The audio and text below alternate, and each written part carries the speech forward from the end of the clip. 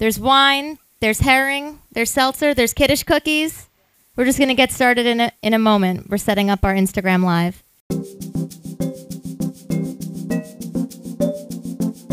If you need a refill on your wine or seltzer, kiddish cookies or herring, we have a kiddish here tonight. Everything's kosher. Weeknight kiddish. There's 4 kinds of herring. I don't want to, I don't want people to feel, too limited. Pressured, but also you should try a little bit of each. Starting to start our intro music. Hey, everybody. Hello, welcome to the Ripped Bodice Brooklyn. Thank you so much for coming. Happy Hanukkah. Woo! I'm going to keep it short and sweet. I do have an official introduction, though. We're excited to have the Hanukkah Erotica Book Club here for a special live podcast tonight. Hosts Raizel and Malya, thank you, will chat about 8 Kinky Nights by Xan West. Please feel free to shop and enjoy afterwards. If they convince you to read the book, we have it. And otherwise, enjoy. Thank you so much, Leah. Thank you so much to the Ripped Bodice for having us. Thank you to all of you for being here. We are so excited. I am Raizel. I'm Malya. We're stepsisters. Yes. And we are the co-hosts of the Hanukkah Erotica Book Club. I think a lot of you may know us and know a little bit about our history, but we don't know all of you, so we'll share with you a little bit about our history. But a year ago, right before Hanukkah, I was tucking my daughter in and scrolling through the Libby app looking for a book to read, and all of a sudden I got served several Hanukkah romances, a genre I didn't know existed until a year ago. And the first thought was I need to write one, which pivoted very quickly to I have to read all of these. And I started screenshotting the covers and book descriptions, posting them to my Instagram, and people started to respond. And I started to read a KK Hendon book called I'll Be Home for Hanukkah, which spoke to many of us. And Myself included. Malya slid into my DMs. Sure did. She said, this book is really speaking to me. And I said, we have to podcast about this. William thought that it was just going to be a fun way for us to be on Zoom and hanging out together. And a year later, we're here live at the Ripped Bodice. Yes. Woo! Happy anniversary. Happy anniversary. I'm so excited. I'm so excited to be here and to chat with you all about this great book. But before we dive into the book, tonight we have a kiddish, as you know, kiddish cookies, herring, kosher wine, seltzer, and we wanted to know from you, if when you go to a kiddish, what your kiddish cookie, your go-to kiddish cookie is. We read several books that feature kiddishes in Jewish romance novels, and there was actually a major plot point turned on the good versus bad kiddish cookies. Oh yeah, a whole thing about the kiddish cookies. It was like a whole a couple that were in love broke up over New Jersey-based kiddish cookies, which these are tonight. So this is highly topical. Does anyone have it? Yeah, what's yours? A crumbly cookie with a weird consistency sprinkle. I think we have that one. I know what you're talking about. It's my very husband's crumbly. nodding. He definitely knows. Would you just call it a sprinkle cookie, or it's unique it's like unique because you see them at Shivas or at kiddishes? Here. My mom has one. We're gonna give you a mic. It's the sandwich cookie with the jelly in the middle, and then it's dipped in chocolate, and then you dip the chocolate in the sprinkle. Oh, the sandwich cookie. Yeah, the sandwich cookie. Yeah, sandwich with the cookies, jelly in half the middle. sprinkles, jelly on the inside, dipped in chocolate. That's it. I love that too because she's my mommy. Do we have that one? I don't know. I think we have sandwich cookies tonight. I know we have sprinkle cookies. I think we have sandwich cookies. Any other favorite kiddish cookies? Oh, we have a hand. So I actually grew up in the UK, so we didn't have the New Jersey cookie plate.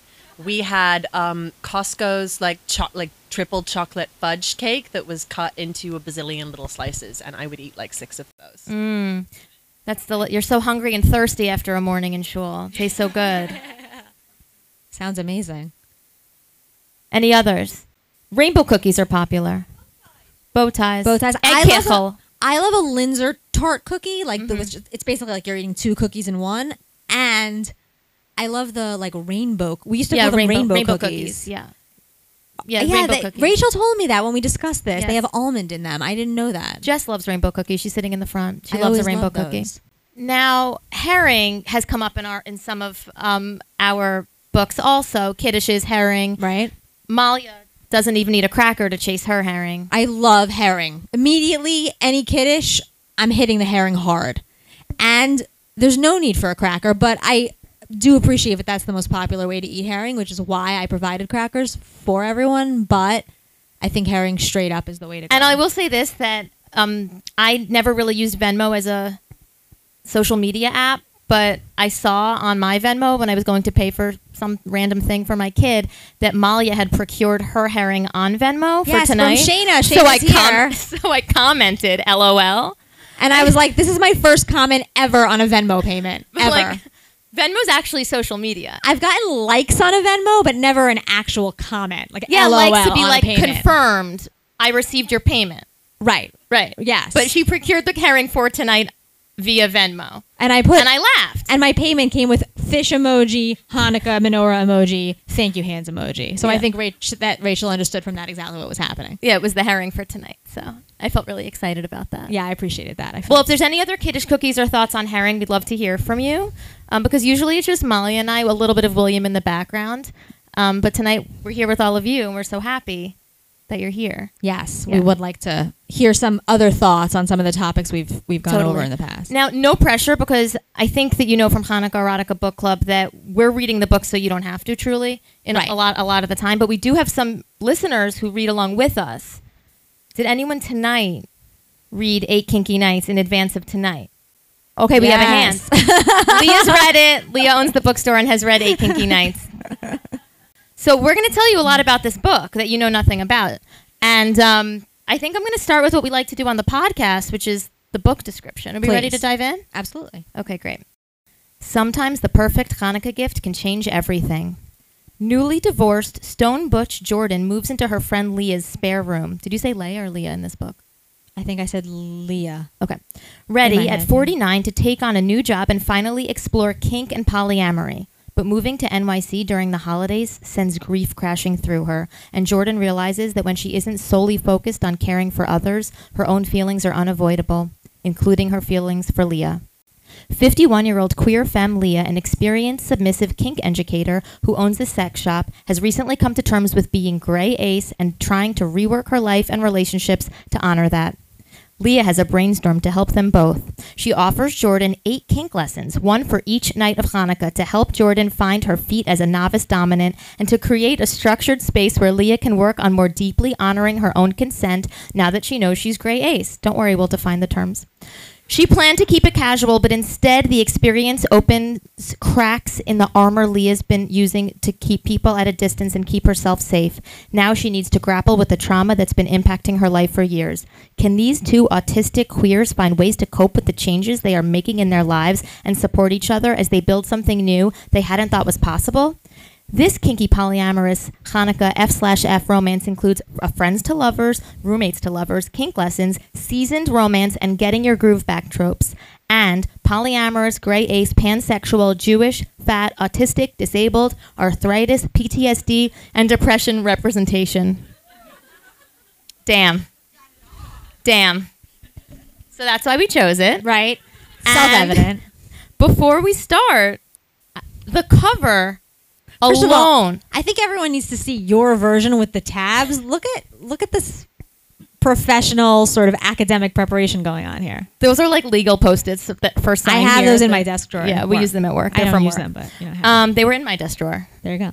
Okay, so this cover says it all. And if you're listening, you can definitely just Google the cover. But off the bat, Jordan and Leah are both, I think, very sexy. Totally. They're very sexy.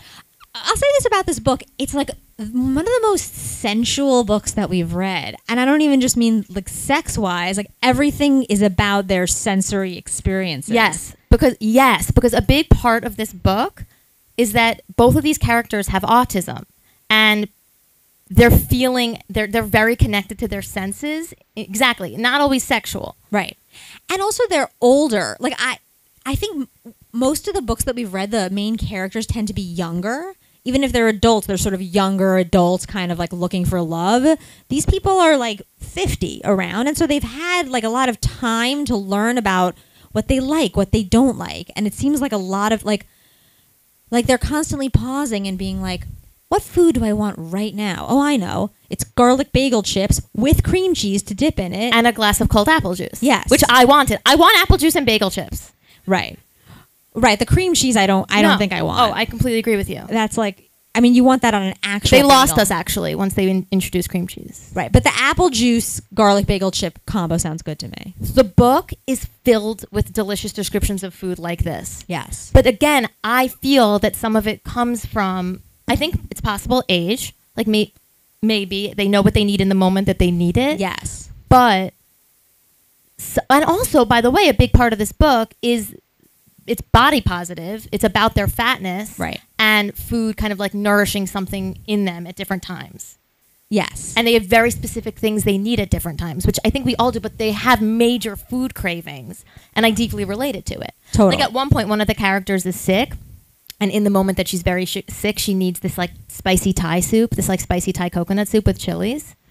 Like, sounds great. For amazing like a sick when day. you're not feeling well. Yeah. And they're in the city. It's also very New York-y, I want to point out. Yes, which I like because they're always, I mean, they can procure any kind of food at any moment. And like there was this one scene. Okay, so we talked about in a previous book on a previous podcast that you may or may not have listened to, the combo of a character cooking brisket and eating it with latkes. They and do I that was, here too. And I was saying that sounded like a great combo, but I don't associate brisket and latkes. Like to me, brisket is like a different holiday, not a latke holiday. But here, there was one where they went to a diner and the character was like, oh, of course, I want borscht and latkes. And I was like, okay, that also sounds amazing, although I would never associate those two things. And the thing is, we didn't start by saying this book's written by Xan West, and there's, in general, Xan's writing is very deliberate and very descriptive. It's very wordy, but the way that they describe the borscht and the earthiness of the borscht, like, I could taste it. Yes. And then they're talking to each other about it. Like they're like, I just had this great borscht. Ooh, I love earthy flavors. That feels great when you're seeking like comfort and stability. Like they know like what textures and foods are associated with feelings. Exactly. Well, I loved it. Let's start with how hot they are. Okay, so Leah is femme, Right. which means, and Leah's the gray ace. You may in the description have wondered, what's gray ace? When I sent the book description to one of my best friends, Jamie, who's not here, she's in Boston, I'm sure she's watching, she sent me a text back, Google's gray ace. So ace is asexual, not interested in physical sex, and gray ace is like sometimes not wanting it. Right. Not wanting sex always. Right. And not completely asexual, but like on a path. Not a path towards asexuality necessarily, but it's gray. Yes. I thought it had to do with them aging. Right. Being older. Like it was a gray. Like right. My hair's gray. Right. I thought it was like a silver fox. Totally. Also I did because too. Jordan's a stone butch, so I thought gray ace was like a hot, sexy asexual person with gray hair. With gray hair. Because distinguished. Their hair. Danielle is here. Their hair. Becoming gray because now they've been friends for life. Right. Many of our friends for life are here tonight. Yes. Shari, my first friend, Emily, my oldest friend from college, Daniele, lots of old friends are here, and we'll see each other age. So they're talking a little bit about the aging. I thought Gray Ace was about that. It's not. Right. It's about a little bit of asexuality sometimes. Right. Not Gray all- being like not black, not white. Exactly. But in the middle Exactly. in terms of her feelings. But she's coming to terms with this identity also because remember, I know you will, from the book description 5 minutes ago, Leah is a sex educator. She owns a sex store in the city. She's not just a sex educator, she's a sex and kink educator, and she's a submissive. So having this new identity that maybe she's Gray Ace is significant for her. I'll tell you what, though, that segues to something else that I thought about this book, which is like these characters spend no time working. Oh, they have so much free time. Like, I don't know. I mean, there might be someone here who can give us insight into owning a bookstore or a shop in general, but I would think that would take a lot of time. Like, it's not just like, you have a whole business on your shoulders. You're thinking about all different aspects of it. She's like, occasionally Leah's like, oh, I'm going to get one of my friends to take over my shift. But like, that sounds like you just like clock in, you clock out. That didn't make so much sense. They have a ton of free time, and in that free time, there's a lot of eating. There's a lot of talking and thinking about their identity. There's a lot of healing. Right. I have never spent that much time. Like, they are so introspective. Right. And they spend so much time. I don't know. I mean, maybe this is part of sort of a like neurodiverse spectrum. Right. But they needed a lot of time recovering from whatever experience they've just had. Yes. Even a positive experience. Oh, for sure. There's a lot of heal. And the thing is, some of it's, I'm very interested in this idea that because Xan West, in the description of Xan, we know that Xan West had autism. Xan West died soon after this book came out, which is very sad. It's very sad. And I actually saw I read the reviews on Amazon. Sometimes I read them on the podcast, but I saw a recent review from very recent that said, I love this book so much. It really spoke to me and I can't wait to read more. And it broke my heart. That is so sad. So Xan West had autism, and these characters have autism. And when I'm not podcasting about Jewish romance, I'm also a special educator, and I know somewhat about autism. But I've never learned so much. There's no course in graduate school or college that has taught me more, or textbook that has taught me more about autism than this book. I believe it. I really learned a lot about just the need, again, like knowing these are people who are very attuned to their sensory needs. Very, very, very. And also, there are times where they melt down. Right. There are times where they cannot make words. Right. They can't make words. And they say it to each other. Sometimes they can't make words so much that they actually pivot and start DMing with each other because it's easier to text. Oh, and I love when there were a few times in the book where Leah was like, I may not remember most of this conversation. And then the other character would immediately be like, oh, I'll summarize it and send you an email.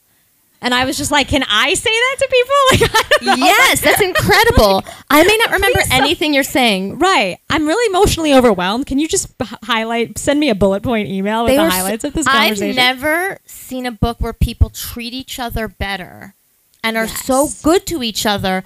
But the thing is, part of why this is fascinating to me is that part of what's happening is that Jordan's realizing that she's a kink dom. Her identity is that she's a dominant and Leah's a submissive, and Leah wants pain inflicted upon her. And so sometimes Jordan, in their 8 kink lessons, and then spoiler alert, they fall in love. It's amazing. Actually, they fall in love. Yep.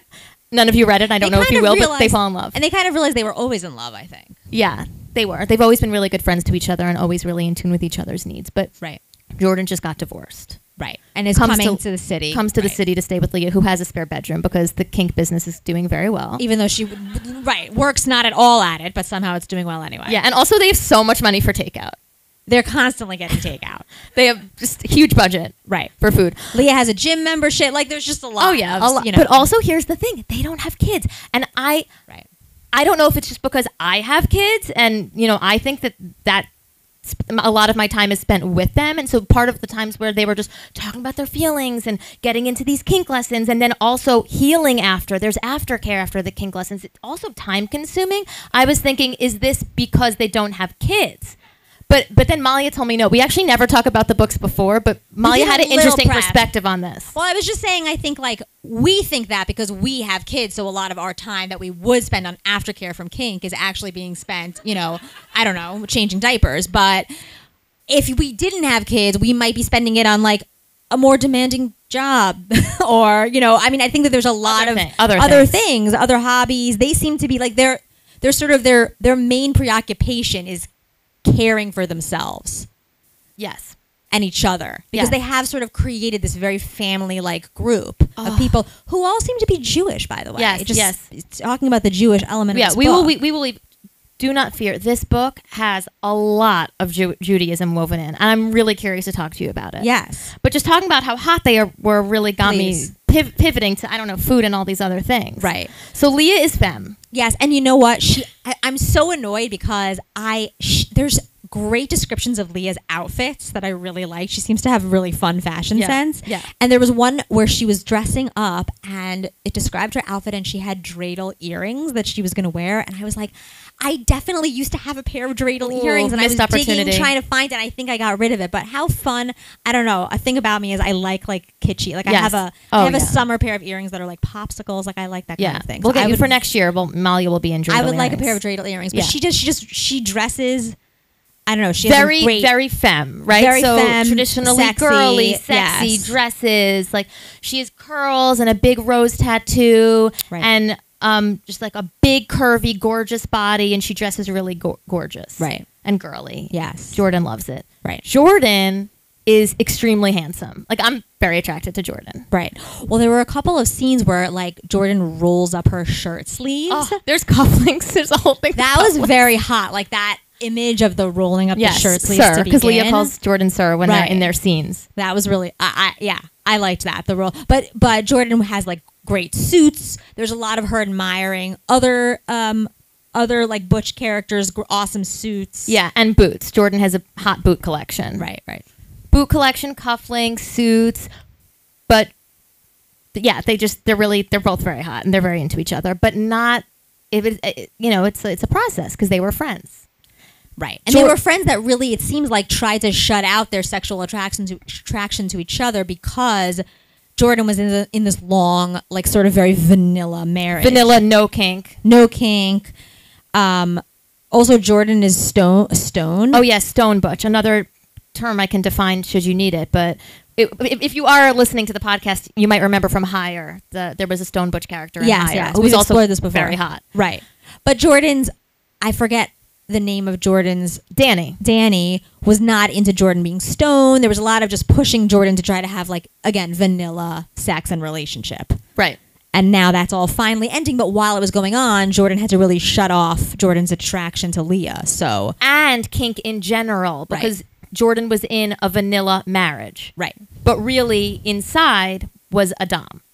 Right. Always. Right. But there was this interesting conversation of, well, is it a kink if you haven't really explored it? Like, is it just a fantasy? I was very interested in that.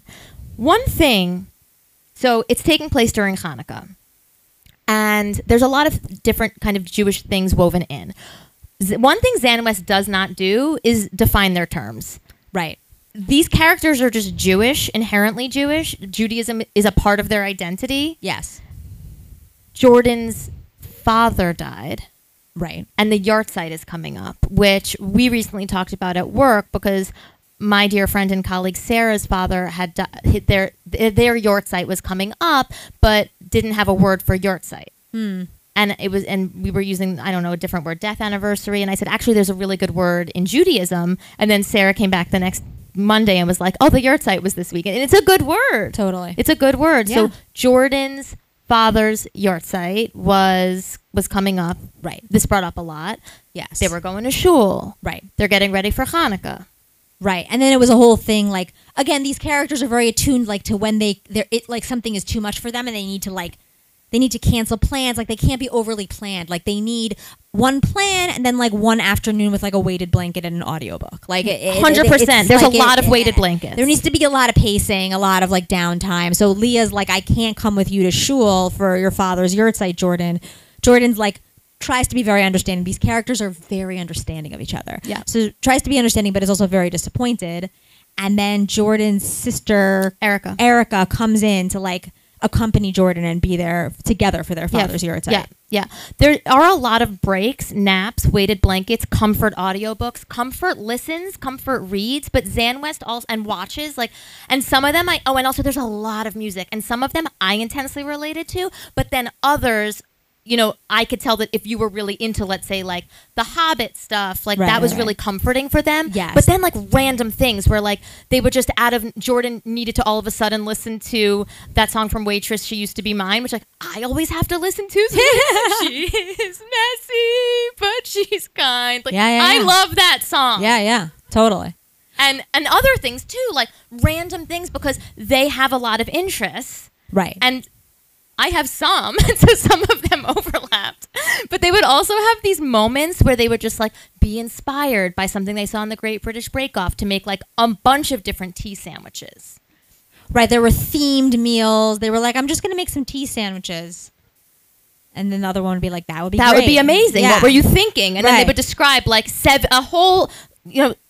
different kinds of tea sandwiches because they were just inspired in the moment. Right. Because they were like, well, I'm making a tea cake, so I should make 7 tea sandwiches and, like, make an afternoon of it. Yeah. It actually sounded great.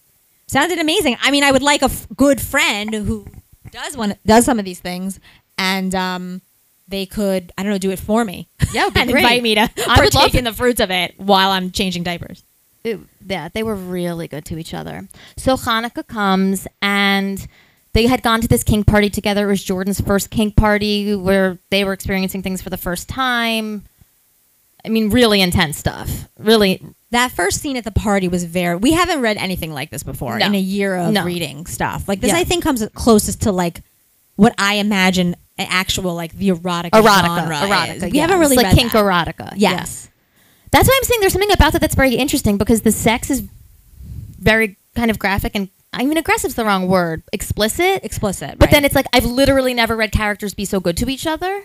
Right. And I think that that's a big theme in the book, is like them both discovering that you can be sort of like loving and attuned to each other's needs while like creating this other world where you're inflicting pain on each other. Because that was the other one needed. Actually, they both need that. Right. One needs to give it and one needs to receive it. Right. But it's like in this context where like they've talked so much and processed so much that it's actually, I don't know, all very, I don't even want to say consensual, because that's sort of minimizing. It's all just sort of like, I don't know, loving. Right. Yeah. The other thing is that there's a lot of talk about polyamory. Jordan has no interest in being in another monogamous relationship after her divorce from Danny. Right. And Leah's polyamorous. She has multiple play partners and wants nothing to do with romance. She does not want to be in a relationship. Right. She wants to be in these different kind of play kink relationships.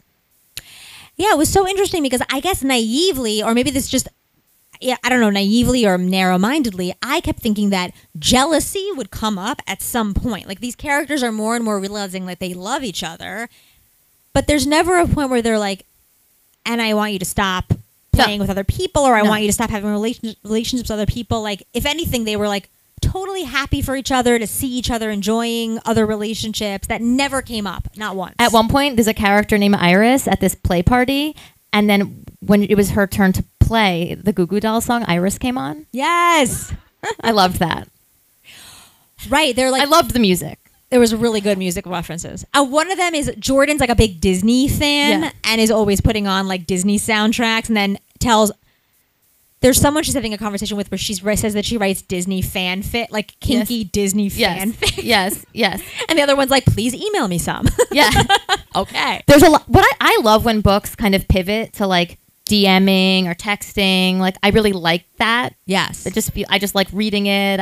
There's letters, there's emails, there's texting. Also, they're DMing on Twitter. I didn't even know you could do that. Like, I don't know that function on Twitter. I don't have any Twitter followers. I just lurk. And so I've never DM'd anyone. The way these characters DM even is like hypersensitive, super sensitive. Like, it's almost like they're DMing a play, like a dialogue in a play, because they have like set directions. Like, I don't know, when I text or whatever, I just text, and I hope that people who know me know the tone or from the context. You're not like giggles nervously. Right. They're like putting like asterisk, said in a gentle tone, asterisk, I don't want you to do that, or whatever. Like, it's like they need to sort of have these caveats to make sure nobody's feelings and they all talk that way. Yes. It seems like it's a whole crew. It's very sad to me that Xan West died, but I have read romance series where you kind of fall in love with one couple, but then each book kind of takes you through a different, set of couples in this community.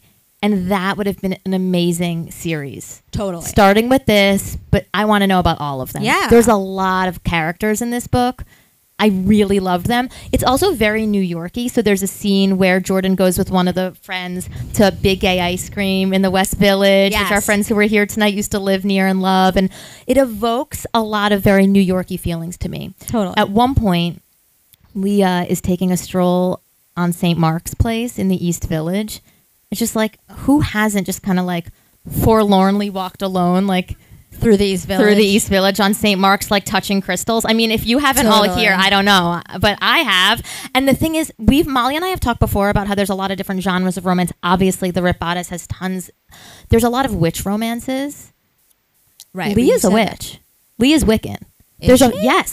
But she has an altar. Leah has an altar. About that. Yeah, Leah's extremely layered. She has crystals. She's an altar. She has an altar. Yes. She puts them in different places. And then she says at one point, like, even though she's Jewish, like it fills her soul, and she's been able to kind of hold both spaces for both. Right.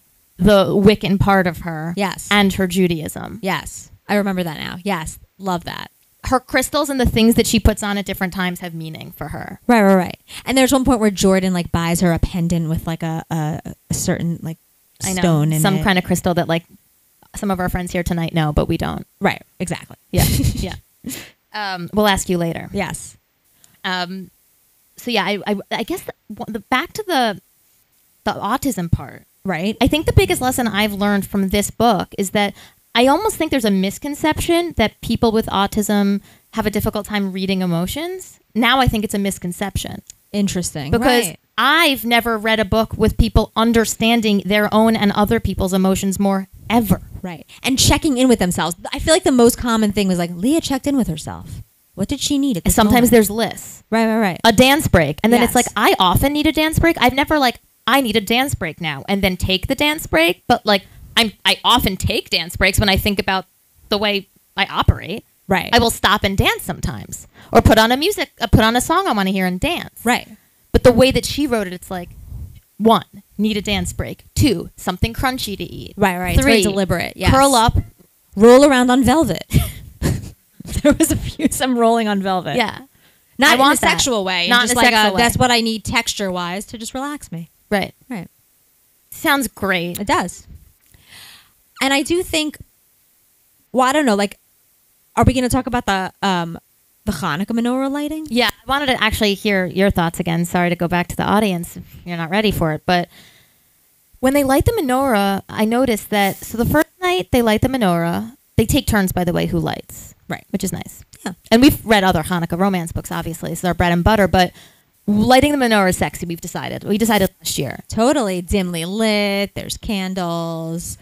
There's, It's like extremely sexy. you're singing, you're chanting, you're looking out at the Yeah, and they're together. Oh, so Totally. first night they sing Mao's Sor. classic. Classic. Show of hands if that's what you sing after you light the candles. Do you sing that post candle lighting? Okay, it's a popular one. Denise does. A lot of people do. Okay. That's what I sang growing up. So that's what we started to sing at home. I actually grew up singing a different one that I also referenced in this book. So the next one referenced in the book is one that I have heard at my in-laws' house, Haneros Halalu. That's what we sang. Can I get anyone want to sing that for me? Haneros Halalu. Guys, should we sing it? I think we should sing it. Okay. Haneros Halalu anachnu madlik. Yeah, I can't believe my I don't voice. know it because Haneros. I've heard it. I thought maybe Seth would sing it for Sounds us like tonight. a dirge with me singing it. I thought Seth would Anachnu sing it tonight because I think that's my side of the in-laws. Jen, there's a seat for you in the front, I think. Al Hanisen. She doesn't want it. No. V'al Haniflo. I could do the whole thing. Yeah, do it. V'al Hantashu. Oh, yeah. V'al HaMilchamot. She'asita lavotenu bayamim haim baz. I never sang it. I didn't know it. The first time I ever heard it There's more. was at the Mince's house. You sing that, right? Your family? It's the from one. That's I what you think. sing. Yeah. So one night they sing that. Really right. cool. They switch off. Yeah. I was wrong. There's no chair.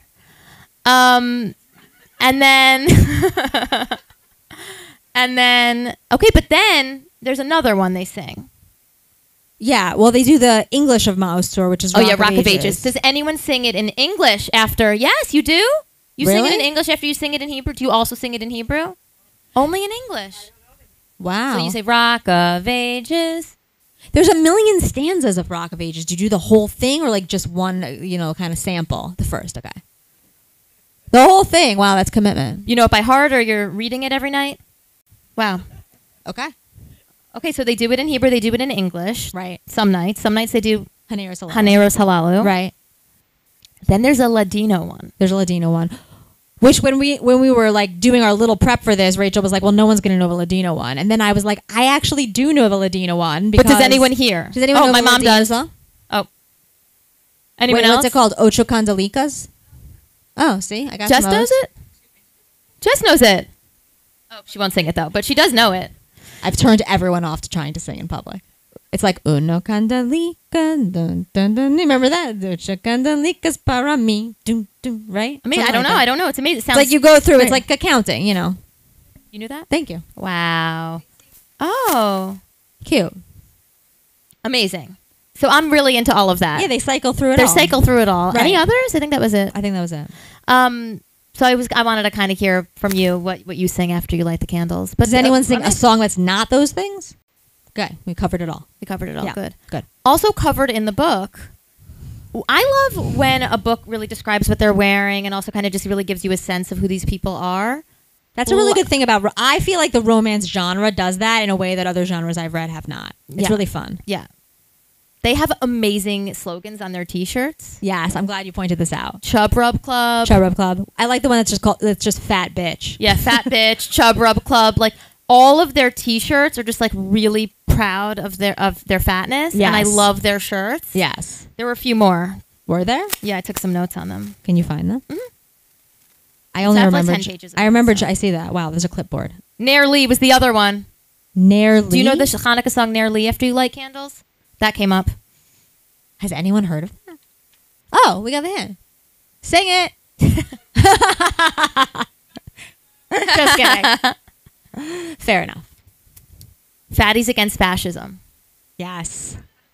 Love that. Love it. So good. I love the description that's that specific that we know. Yeah, they were describing people's clothing in a lot of specificity. So It was good, really nice. so good. There's that one character who always wears like rainbow colored things. Yeah. Like, Yeah, we get a really strong sense of what everyone looks like. Yeah. I want to know more about all of them. right. The other thing is that this was a real education for us, Totally. but certain words I've truly never heard before. Like? And one was allistic. So when they're having conversations about their autism, there was another character, a side character that would come up to them and say something like, "Well, I'm allistic, but." And Right. allistic, is this a term anyone's heard? This meant someone who didn't have autism. Like not autistic. Right. Right. Allistic. So this was interesting to me because I kind of was wondering, is this term used? Right. I've certainly never used it. Is it a word only used within the autism community? Right. It's Googleable. Like, it's definitely Googleable. Right. Also, everything in here is based in reality because, like, every song, every movie, everything that's listed.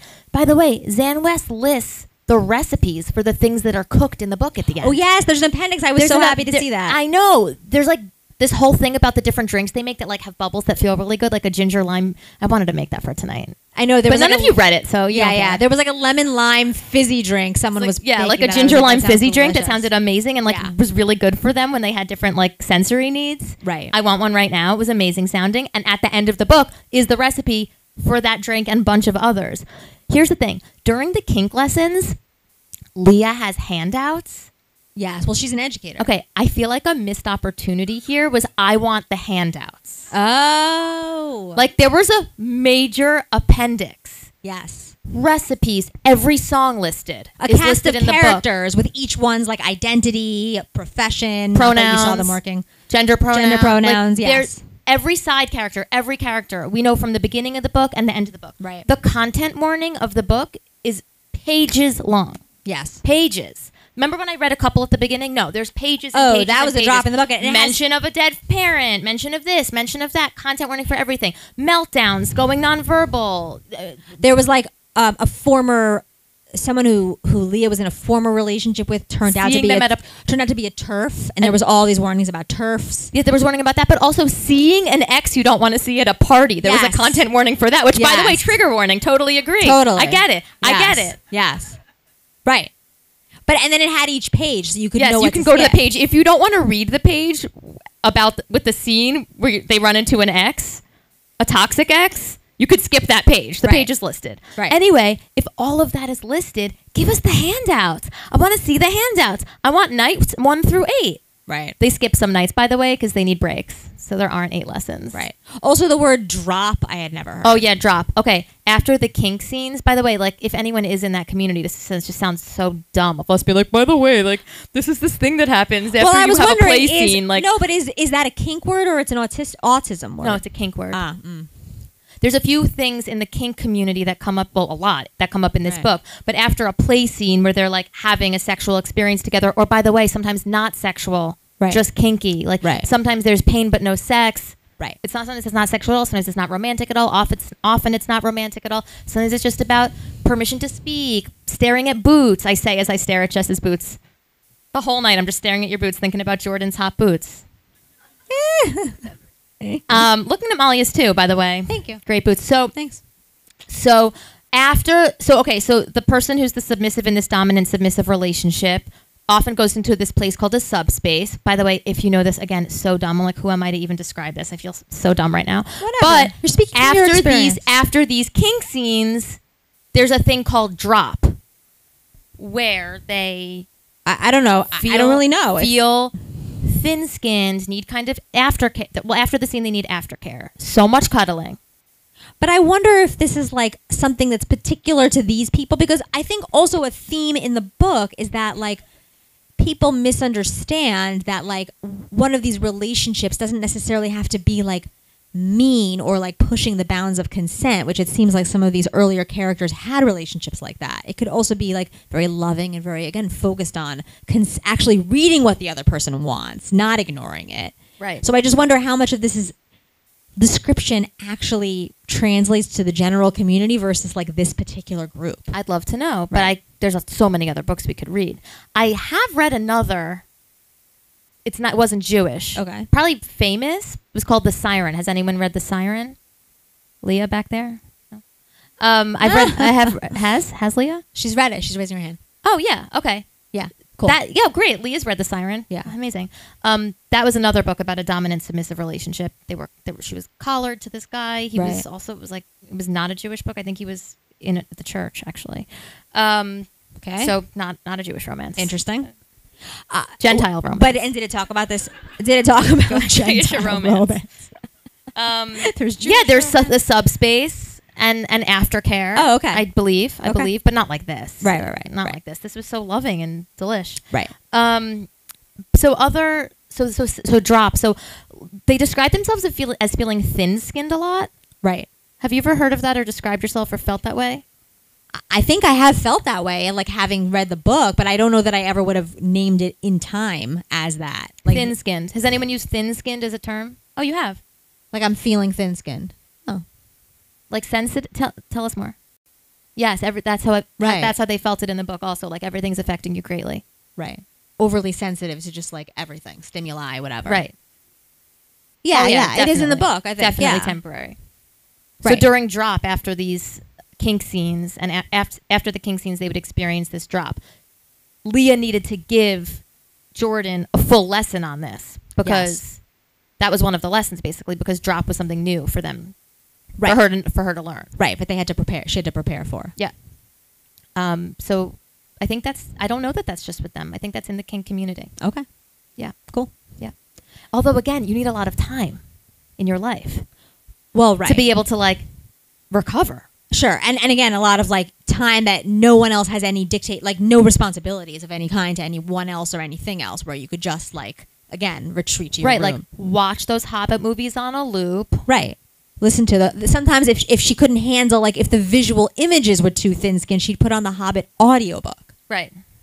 It was like all these different gradations of Hobbits. Right. But this experience of, like, comfort reads, comfort listens. Yes, a lot of comfort. And comfort foods. Comfort listens, comfort read, comfort food. I intensely related to that. Yeah, but I think also what you were saying before, like, I think this is true in general. Like, we were just talking about, like, people who are, like like ethically non-monogamous, like I know a couple who declared themselves ethically non-monogamous and then shortly after had 2 babies and now have 2 toddlers. And I'm always like, are they still, like, it takes a lot of energy. Yeah, to, like, meet a couple, flirt with a couple. Right. But do whatever you're doing with the couple. Where are the kids? Like, maybe they're sleeping. Maybe they're sleeping, but, like, you have to also plan. Then if there's drop afterward, you need an audio, but you need a quiet room. Like, the way that they were describing what they needed during drop, but, like, also having your kid wake up at 6 a.m. Right, not going to happen. I just can't see it. Right, exactly. And then what do you do? Not now. I'm feeling thin-skinned. Right, like, right, I need a dark room. Like, yeah. Right. You're stealing my velvet weighted blanket. Yeah. Like your kid's peeing exactly. on it. Yeah. Like, I need that granola bar in this moment because it's crunchy and I want it. Right. Right, but you're not going to get it. Right. So I don't know. It seems hard. This seems hard with kids. Right. Yeah, that's what Malya was saying. So, like, yeah. they do have jobs, but it felt to us like, yes, Leah owns a sex store and is a kink educator, and Jordan works at a nonprofit. Right, because Leah went to Jordan's, like, holiday party. That was a whole scene in the book. Yes, but based on the amount of conversation, the only thing you hear about her job is the holiday party. Like, right, that's it. Right. It's like, maybe she was off for 2 weeks for winter break. It is that time of year, right? Like maybe things are slow. This was right, that that's then. right. This was that. that's They an had a extension of lot. that. Yeah, they were just rich New Yorkers. Who have a lot of time. Like, right. It's like Time all is the, money. right. You're in a coffee shop Tuesday at 10 a.m. You're like, who are all of you? Right. Right. You all have a $7 latte and you're all like here on Tuesday at 10 a.m. Yeah. Okay. So it really is a New York City, vibe there. It was. Oh, Yeah. the book's super New Yorky. Right. Yeah. We didn't talk about also the Shehathianu. Oh, yeah. That's a huge So thing. they stim a lot, and they talk about their stimming. So in people with autism sometimes stim, where they maybe rock or do a repetitive sound. They might say something over and over at different moments, like not over and over repeatedly, but maybe there's something that they say at different times in their life or different times in the day. They might script. They might use language that they've heard from a movie, from a song, from something. There's a lot of rocking and stimming, and they need to do that at certain times. But one thing that I loved is that a stim that, or kind of like a stereotypical repetitive behavior that Jordan has, is saying the shehechianu. And so, like at different moments, Right. like in like a highly kinky Oh, yeah. scene, Right. She's right. It's like Shehathianu. like guys, like just like my mom's here, but like Jordan was fisting Leah and said the shehechianu. Right. My mom's whispering like what's fisting, but like it's like like Jordan was fisting Leah and said the shehechianu. Like Right. it's very beautiful. Right. It's so Oh, yeah. it's so Jewish. Totally. And there's Shehathianu with clamps. There's Shehathianu with. Oh, shehechianu with clamps. Oh, yeah. There's like Shehathianus at every turn with a lot of shehechianus. At first I got confused because I was like, oh, first night of Hanukkah. I missed it at first. No. Because that's like you say the two blessings and then you say the shehechianu the first night of Hanukkah. Right. No. So it's not a halachic Shehathianu. No. Right. No, this was like repetitive behavior. But also like something about market, like meaningful. But it was market. No, it was a meaningful repetitive marking a behavior, of meaningful course. First experience. Yeah. Yeah. Right. Yeah. Loved that. Okay, and then the other thing is that another new term that I learned, I don't know if you knew it, but so asexual I've heard, obviously gray ace I didn't know, but then allosexual, No, I didn't know that one either. like people who are attracted to other people. Oh, Or right. do- Like do want to have sex. it's like allistic. It's like the opposite. So there's like asexual, And then but the there's- opposite wasn't sexual. Right. It's like allosexual. allosexual. Right. I didn't know that word. Like being interested in sex, period, ever. Right. To anybody? No, not to anybody. Just No. not everybody. Just ever to anybody. Right. Like I think you would think of the word the opposite of asexual as sexual. Mommy, who's nodding. But the term in the book was allosexual, not sexual. Like Right. the opposite of asexual is allosexual. Being sexually attracted. Period. Not to everyone at all times. Just in general, ever. Rebecca Simon's giving me a thumbs up like we get it. So We can move I feel on. that maybe my mom doesn't, but Rebecca It's does. okay. Oh, she gets it too. Great. Okay. So again, I learned a lot. I was thinking about like okay, so part of the book is also that Leah is discovering that she's gray ace, which we already talked about. But I still think it's like silver fox, but right, no, that's my first association too. But we all know, so it's like right. There's But it's not. sometimes, but I just felt like I like that because I feel like isn't there a little gray ace in all of us? Like it's like yeah, like sometimes you're in the, like what? I had the same thought where it's like if I just like What? well, it's like if you just don't want to have sex one night, are you gray ace? Right. But like no. I don't think so. No. But like certain circumstances where you're just like, this might make me feel like this makes me. Their perception of My sexual. mom's like sometimes you're tired. Sometimes you're tired, right? No, I hear that. Sometimes you're tired, but also. It's more than that. It's like a repulsion at the It's thought exactly. of sex. It's not just about. like, It's I'm not like I tired. don't want to right now. Let's get into bed earlier tomorrow. Right, it's right, like right. No. It's like I'm repulsed by the idea of. there's this. repulsion. Yeah, and sex repulsed is a term she uses. Yes. But I do think it's like she's so tuned in to like what she wants at any given moment, and a part of the grayness is just that. Is like Right. being willing to respond to those things. Right, because sometimes she's sex repulsed, but sometimes she's interested in it. Or there's like certain aspects of it she's interested in, but not others. Right. And that's a lot of like, there's a lot of negotiation. Right. There was a negotiation handout that was mentioned that I thought would have been interesting too. I want to see all the handouts. There's also some spreadsheets I'm interested in.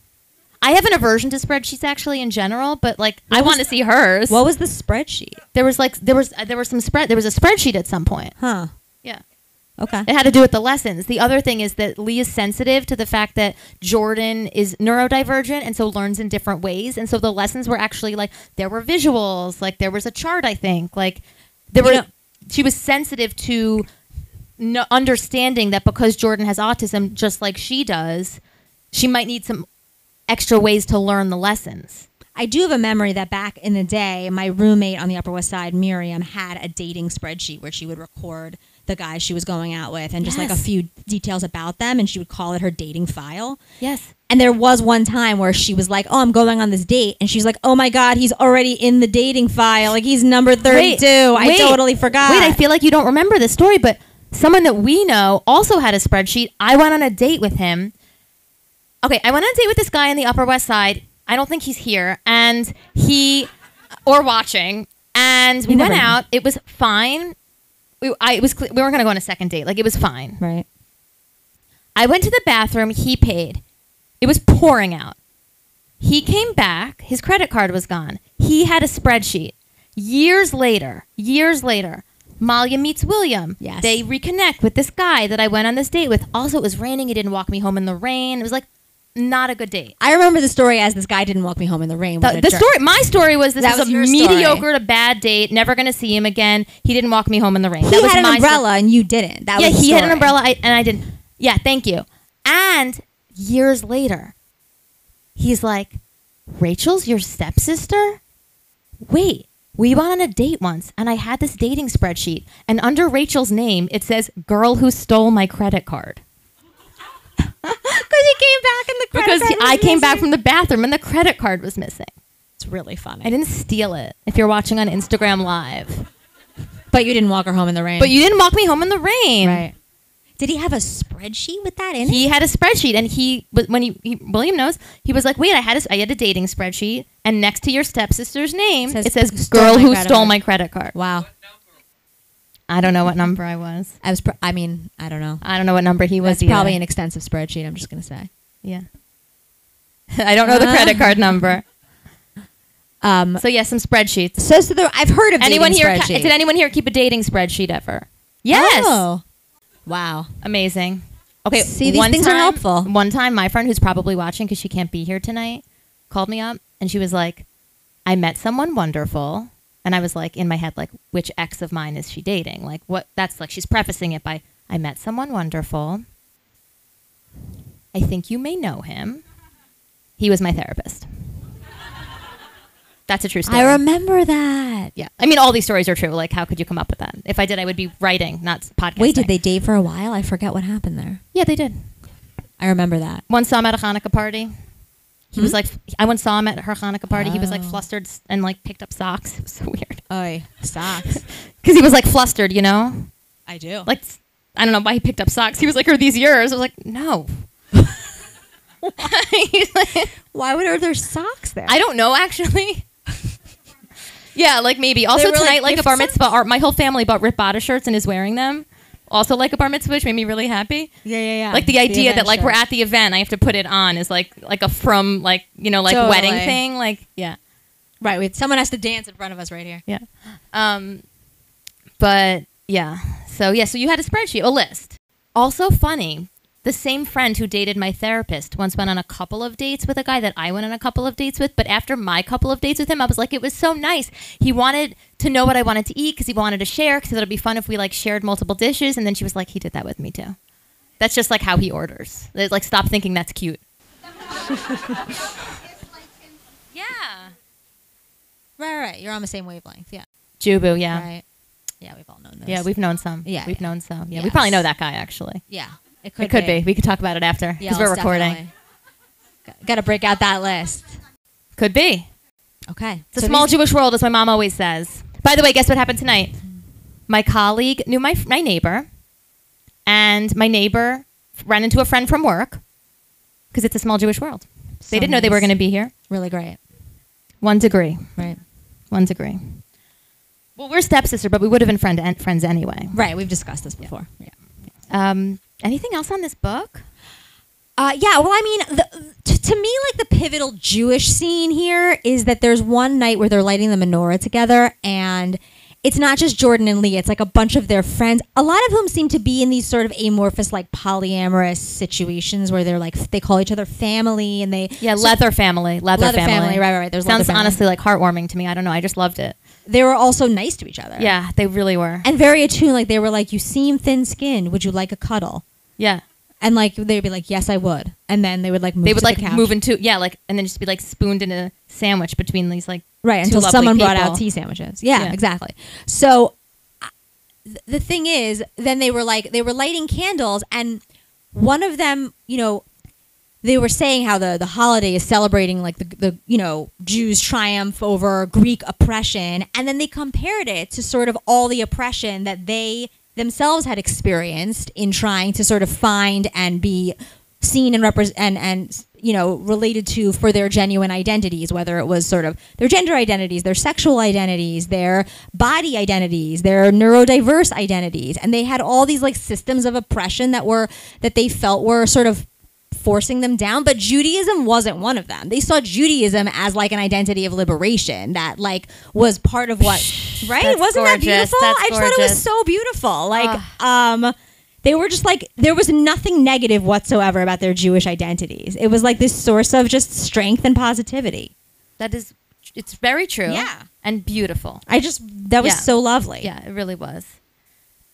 Wow. Yeah. Wow. But, you know, I do think that people these days have been thinking about, like, should I wear my Magen David? Like, do I feel comfortable putting my menorah in the window? Right. Like, and the thing I've been thinking about this a lot. I think a lot of us have been.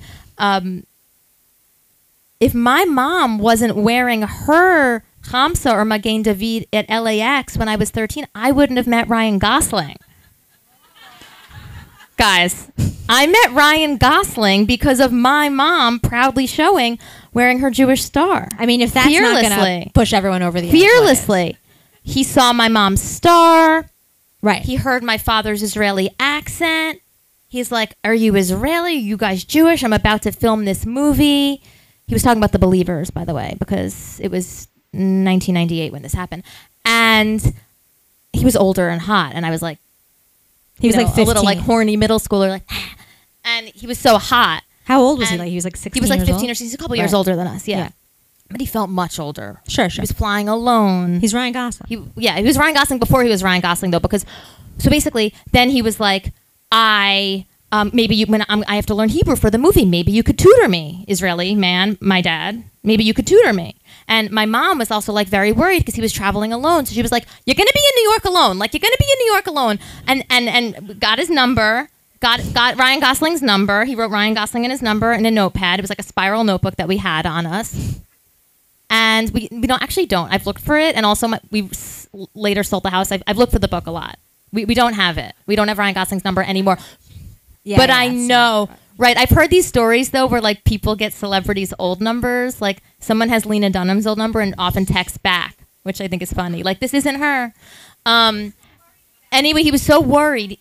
Yes. Yeah, we were worried about him, but he was fine. He's riding it first class. We're like, who is this person? But then, by the way, his luggage in New York didn't arrive. My mom wouldn't leave the airport till his luggage came because she was worried about him. We didn't know he was going to be Ryan Gosling. We didn't know what he was going to become. We didn't know he was going to be Ken. He was just like a cute 15-year-old. And when we got home that night, I signed on to AOL, and I typed Ryan Gosling. Yeah, my mom called the hotel to make sure he was okay. He was. He was fine, but we were worried, and we thought also that my Abba was going to tutor him in Hebrew. Like, I was already, like, certain of it. And also because he was, like, he introduced us to the producer of the movie at the luggage carousel back at JFK or LaGuardia. Except he had us. He had us. Just us. So we waited with him until his luggage came. The story's getting exaggerated in a great way, but the thing is that if my mom wasn't proudly wearing her star, we wouldn't have met Ryan Gosling. Also, I know he remembers this. I know it sounds weird because... Oh, wait, I didn't tell you when I signed on to AOL when I got home. I know it sounds weird because he's obviously met so many people, but I know he remembers. Don't you feel like he remembers, Mommy? Yeah, he definitely remembers. Everyone else agrees too. He remembers. Also, the whole reason it happened is because we were lost at LAX. Like we were like turning down like different parts of the airport. We were following each other. We were alone. Like we went down like a path that you weren't really supposed to go down. Yeah, we trauma bonded before the term even existed. He knows.